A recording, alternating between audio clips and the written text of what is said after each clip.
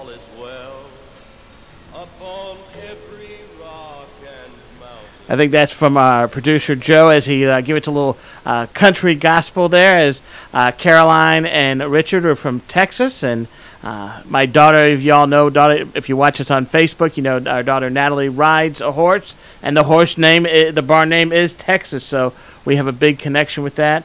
I think God's told us don't mess with Texas, so we're going to take that for what it is. Caroline, you were raised in an Orthodox Jewish family. Is that correct? Yeah, our synagogue was Orthodox. And you lived in the Chicago area.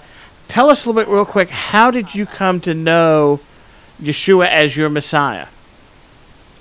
Well, after university, I was a hippie and a New Ager, and I was living down in Mexico, singing and playing blues guitar in bars and cantinas.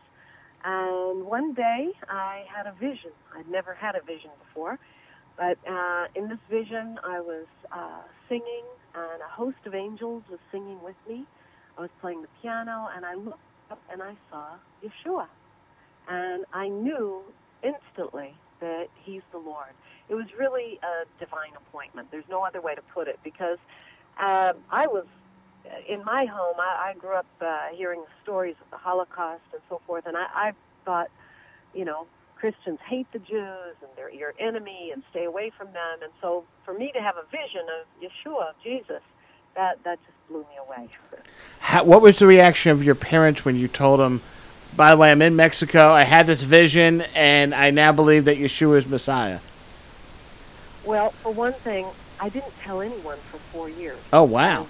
Believer, because I didn't know. I thought I was the only Jew in the world who believed. Right. So I didn't know who to talk to.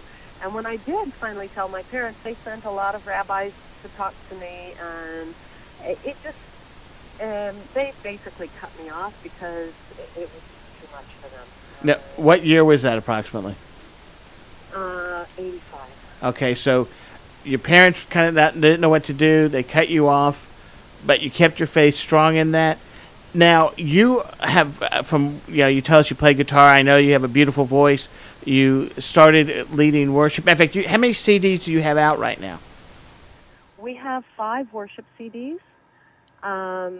Some of the best of is an early one. Actually, it's a compilation of 2 earlier cassettes. Wow, back in the days of the dinosaurs. You're only 27, so you're doing really good. Yeah, sure, you got it. And then we have He Will Appear, and those first 2 CDs are full of congregational worship CDs that are actually being done by a lot of Messianic congregations in America. And then we have Fine Linen, which I like to call worship with a touch of the blues. And then we have The Latter Rain, which is more contemporary worship. And then the newest one is Deep Calls to Deep, which in Hebrew we would say it's mamash revuah. It's really calm music. It's a great CD for intercessors. Great, and I was listening to your music just the other day. It's beautiful. Now, if a person wants to get a copy of it or hear it, they can go to your website, heartofg-d.org. Again, they can go right to RabbiScott.com, too. We have that on our link page, but check that out. Beautiful music. I know you'll be touched by it. Now, you Carolyn, you have a unique ministry in that you really are reaching out to the Jewish community in Israel, but I want you to share a little bit about the story of y'all being in Germany, especially the fact here you are raised in an Orthodox synagogue. You've been taught to really, all your life, as many of us were taught, hate the Germans because of what they did. I remember for years and years and years growing up, my father would never have a German car because of what the Germans did to us. Yeah. And yet God brings you to the land. Okay, I'll give you kind of in a nutshell. We, I guess it was in '98, the Lord called us to Europe just to go traveling and ministering in different places. And when we were in Germany, there was a church that invited us, but they actually made a picnic for us out on the land. And during the worship, I could hear the blood crying out from the land.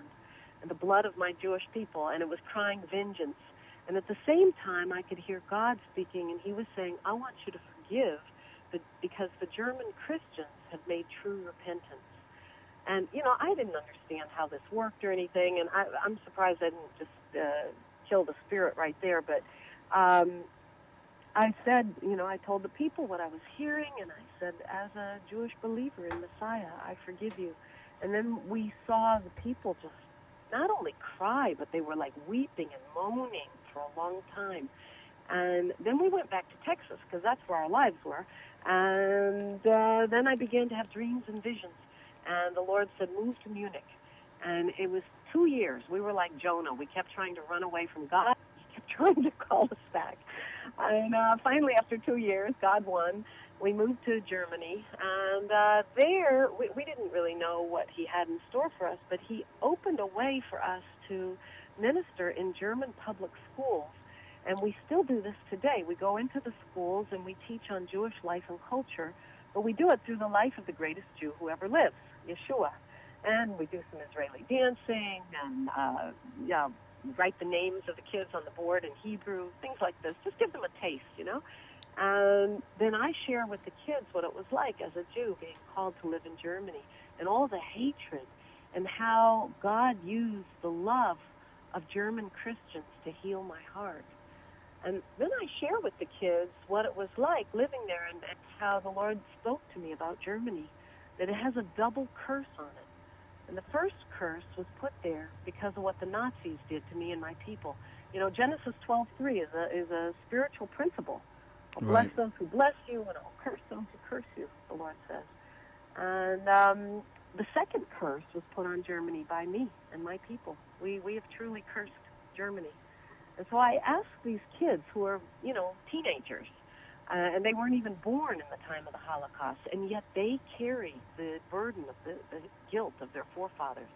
And so I asked these kids to forgive me for putting a curse on them. And when they hear this, I think they realize, we didn't come to shove Jesus down their throats. This is the message of the gospel, love and forgiveness. And I also tell them something else from the Torah. God says, I will punish the sins of the fathers to the third and fourth generation. And we tell the kids, that's you. You're the third and fourth generation since the Nazi side. And when they hear this, and we tell them, you're the curse breakers in your land. But if you want to break the curse in the land, you have to break it over your own lives first. And the way to do that is putting the blood of the lamb over the doorpost of your house, over the doorpost of your heart. We tie it in with the Passover. Right. And then the angel of death, eternal separation from God, passes over, and you have the gift of eternal life. It's interesting. You told us a story that you also believed that there would be groups of German kids coming to Israel to minister.